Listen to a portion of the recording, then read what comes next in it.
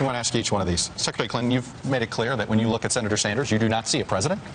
But do you see a vice president?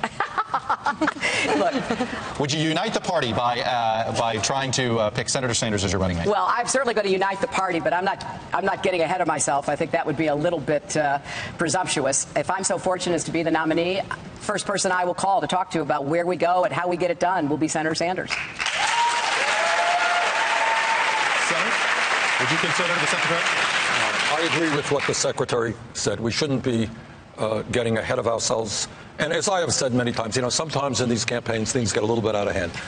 I happen to respect the secretary very much. I hope it's mutual. And on our worst days, I think it is fair to say we are 100 times better than any Republican candidate.